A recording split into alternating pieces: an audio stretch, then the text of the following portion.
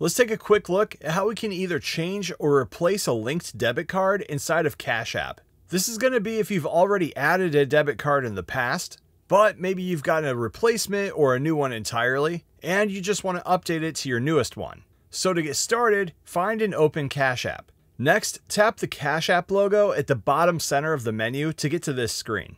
After that, on the top right of this page, tap your profile icon. Inside of this menu, scroll down a little bit, and then here in the center, you'll see linked banks. Choose this. Inside of here, you'll see any of the currently attached debit cards, bank cards, or credit cards that you have to your account. And since we're wanting to replace the debit card, I'll go ahead and choose it here at the top.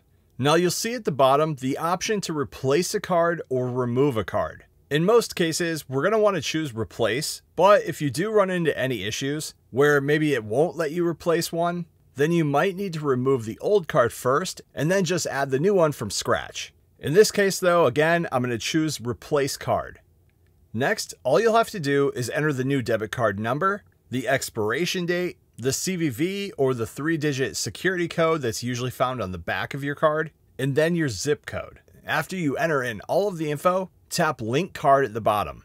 Cash App will then confirm it, process, and after that, you'll have your new replacement card here at the top. So I can see now that I have the bank account that I had originally, plus the newly updated debit card. And after you do that, you can then fund your balance or send money to someone using your account. I have a ton more videos on this channel that cover almost everything inside of Cash App, so if you're looking for more tutorials, you can go ahead and check those out.